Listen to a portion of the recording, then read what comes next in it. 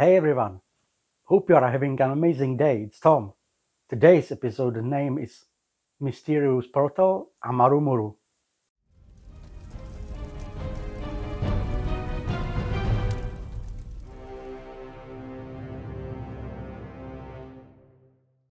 In 1996, climbing guide Jose Luis Delgado explored the Peruvian landscape when he accidentally discovered an area where the huge red rock had been smoothed to a flat surface with a carved niche shape like a door that seemed to lead nowhere.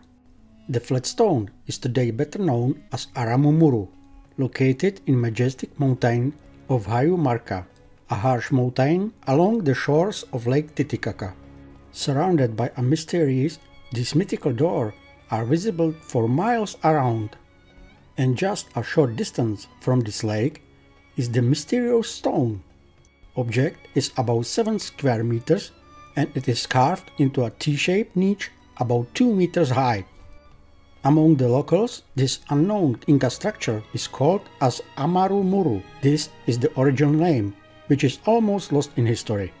It is not known what purpose the door once served, but the most likely explanation is that it was an abandoned Inca building project, although there is no evidence about it. The hollows are carved on both sides several meters in height.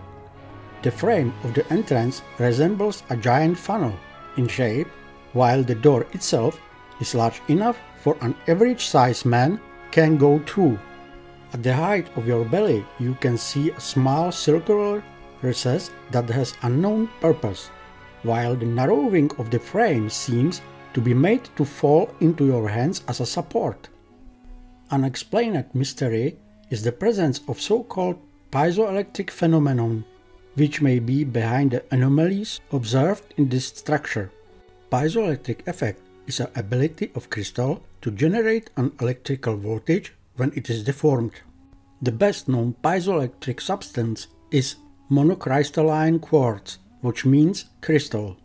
An example of where this effect occurs is typical of these crystals and sometimes bones. However, none of these things are visible at or around this gate. We only know the application of this effect in radar, lidar, wires from computers, televisions, radios, watches, microphones, laser printers, sonar, ultrasound and lighters.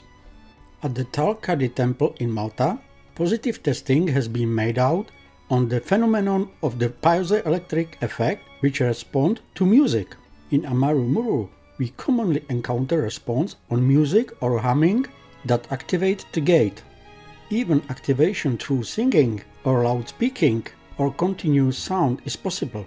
Most locals do not want to enter in this door at any cost. To this day, the true purpose of Amaru Muru remains completely unknown. There are no written records of any kind, which is generally a common problem with all things concerning Inca culture and their ancestors. In addition, there are doubts that the gate was carved out by the Incas, although they probably used it in some way. Most likely, gate was here long before the Incas. Other stone gates can be found around Lake Titicaca, which dates back to around 1200 AD.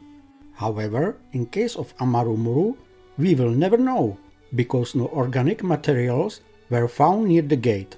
Archaeologists have nothing to determine the age of this construction, and so speculation and theory have arisen in recent years.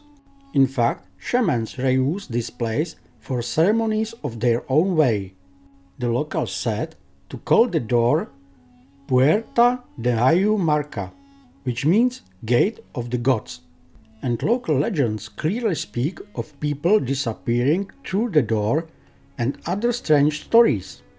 For example, about tall men accompanied by glowing balls of light passing through a door, something like an entrance to another world, an entrance to the golden underworld, or a stargate for aliens.